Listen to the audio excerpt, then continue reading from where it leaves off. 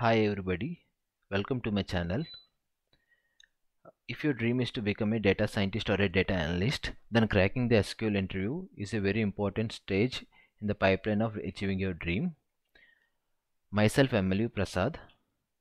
I am a mentor for data science and analytics, and I can help you in achieving dream job by overcoming the obstacle which you are facing right now by explaining all the various questions asked in top companies and which are available in the LeetCode platform. I will solve it myself and will explain it to you. All the code solutions for all the questions which are available in the LeetCode platform are there in my GitHub repository. The link for that is available in the chat description given below. And in addition to that, I have segregated all the videos in this channel into 5 playlists, which are respectively into easy, medium and hard, which are depending upon the complexity of the question, and also into premium questions which are for paid customers. And I have combined all the 230 questions into one single playlist, and I have ordered them into sequence wise of serial numbers. Let's see the question which we are trying to solve it today. The question which we are trying to solve it today is find followers count, type easy, question number 1729. Okay, it is asked in Tesla for a beginner level entry level. Let's see.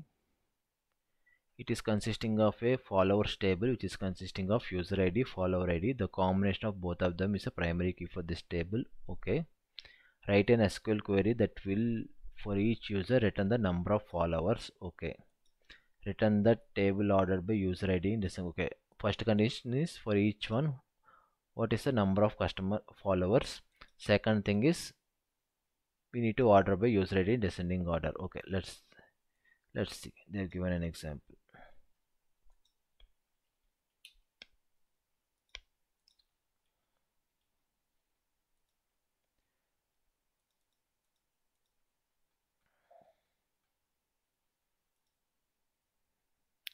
See, user ID 0 is there. He got a follower. His ID is something 1. So number of customers for 0 are 1. Okay. There is user ID 2, user ID 1 if you see, and he has a follower ID 0. Means someone, okay, the previous user only is following him. Okay. So number of followers for 1 is 1. Similarly for the user ID 2, there is 2 followers for him. It is 2021, 2 followers for him. So number of followers for user ID 2 is 2. That is what you see here, 01, 11, 22. Okay, it is very simple. We need to group by this user ID, count the distinct follower ID. Let's see how to code that. From followers table, group by user ID, select user ID comma count distinct follower ID. As followers count, you can see here they are given an alias name followers count. Let's call it followers count. Let's run it. Yeah, it got accepted. Let's submit it. Yes. If you want more detailed explanations like this, please subscribe to my channel.